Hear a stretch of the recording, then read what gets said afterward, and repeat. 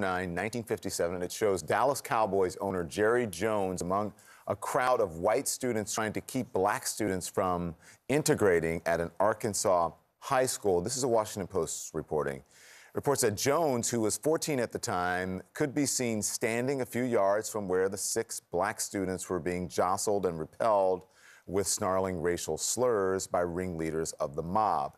So joining us now, sports and feature columnist at the Washington Post, Sally Jenkins. Sally broke this story along with her co-author, David Moranis.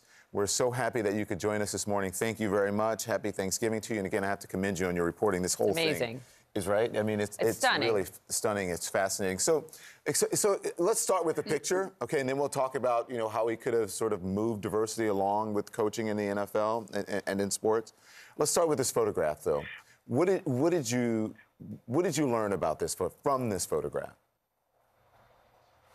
Well, I think the first thing you learn is just how widespread the segregationists were in Little Rock and North Little Rock. Jerry Jones's high school was North Little Rock, which was across the Arkansas River from Central High School, which is the school that got all of the attention when Eisenhower sent in federal troops to protect the Little Rock Nine at that school over there. But the segregationist agitators were actually very active on both sites.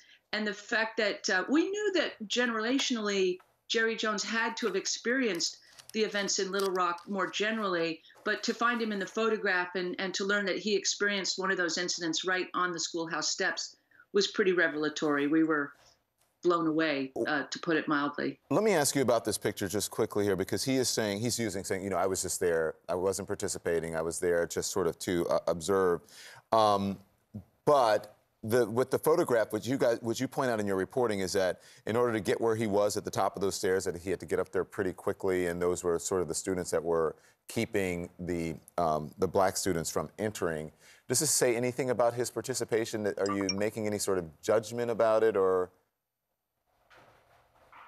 No, two things. First of all, he's a little at the time, so he's actually younger than the ringleaders that you can see in the photographs. That's one thing that we noticed. We did look at a sequence of photos leading up to those schoolhouse steps, and the white teenagers on the steps did have to move around the black students to get to the top of the steps.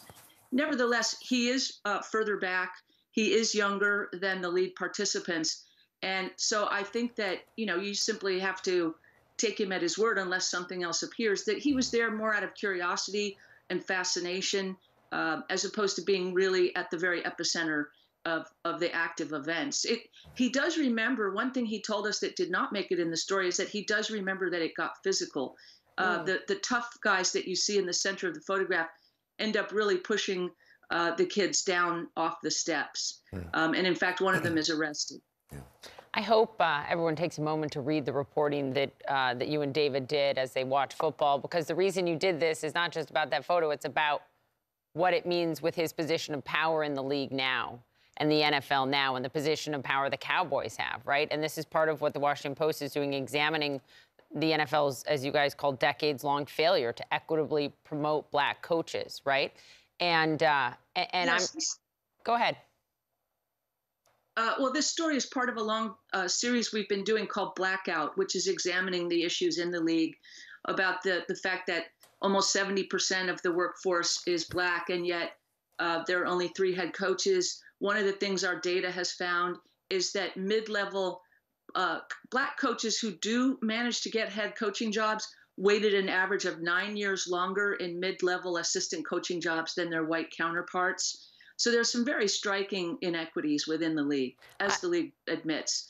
And by the way, Jerry Jones was the only owner to talk to us for this series in any in-depth way. We give him a lot of credit for sitting down and having this very difficult conversation. Yeah, I'm glad you bring that up, right? They all should have talked to you, by the way.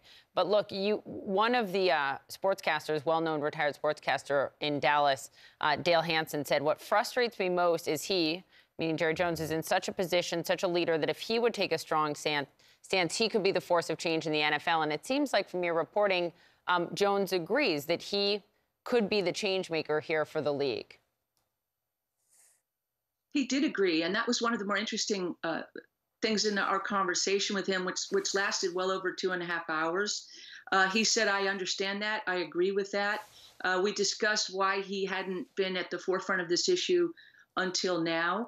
And the short answer to that is that he's been more concerned with trying to win, Super Bowls and appointing, men who were old friends of his or who he knew to the job.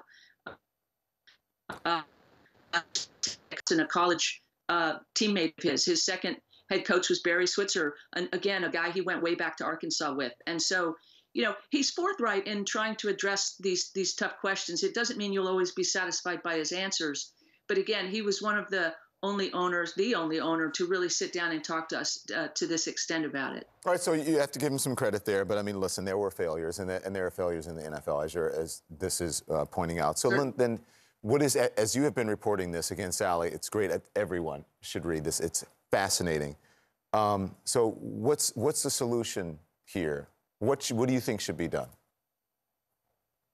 Well, I think one solution is the NFL has launched an inaugural accelerator program. It's not a solution. It's a tool. It's a mechanism to try to help owners get to know owners more personally. A lot of times what they lack are the close personal relationships. That's one thing we've heard. Owners don't spend much time with them. Owners talk to lots of head coaches. They talk to very few assistant coaches. If you're an owner of the New York Giants or the Dallas Cowboys, you're not probably spending a great deal of time talking to your running backs coach.